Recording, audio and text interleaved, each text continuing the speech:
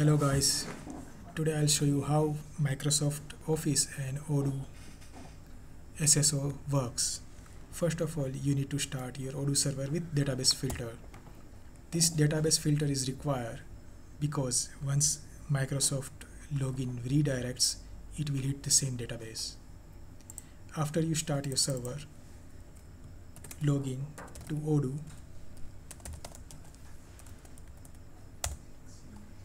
as an admin. Once you log in as an admin, go to settings and activate developer mode. Go to users. You will have two users currently in the system. One is demo portal, another two user. Go to OAuth provider to configure your Microsoft authorization. Edit, you will find client ID and secret key. So we need to enter client ID and secret key here. How you get this? Let me show you.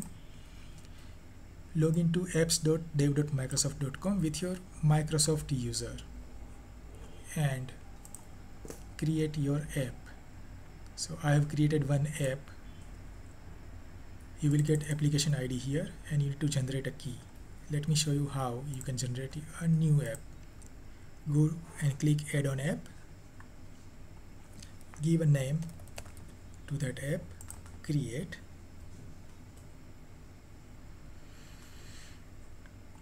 Go to my application. The app which I have created, the name is test2. Under test2 app, you will find application ID. Copy it and save it here under client ID under your Odoo instance. Now you need to generate secret key. Here you can able to generate secret key by clicking on generate new password. Here is your secret key. Copy it and save it. Okay.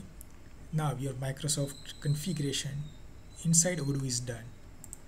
Let me show you what else we need to do here in Microsoft. You need to add a platform where the URL redirects. So right now my instance is running on localhost, so I will give localhost and port number with this string. I need to give permission to user read write, so I can create a user inside Odoo. That you will find it here, user read write. Okay, configuration is done. Save it. Go to your Odoo instance, sign out from the admin and click here on login with Microsoft.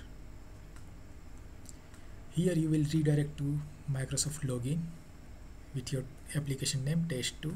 Here you need to give the Microsoft ID which you are using or any of the Microsoft ID which you want to connect under SSO under the same domain. Give the ID and password, click on sign in. It will ask for permission. Accept it.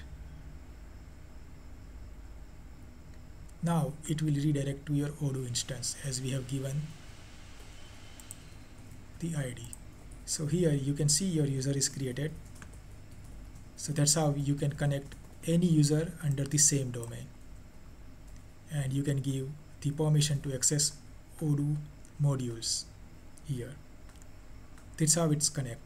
Thank you very much for looking at this video. Have a nice day.